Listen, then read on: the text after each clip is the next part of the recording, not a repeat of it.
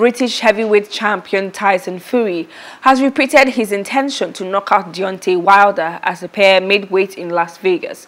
The two rivals will meet for a third time on Saturday at T-Mobile Arena, with Britain's WBC heavyweight title on the line. The undefeated Fury 30-0-1, who battled Wilder to 42-1-1 to a draw in 2018 before taking the belt from the American 20 months ago, picked up where he left off in Wednesday's heated news conference.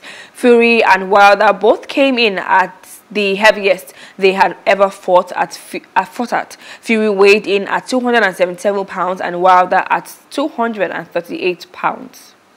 Hello, hope you enjoyed the news. Please do subscribe to our YouTube channel and don't forget to hit the notification button so you get notified about fresh news updates.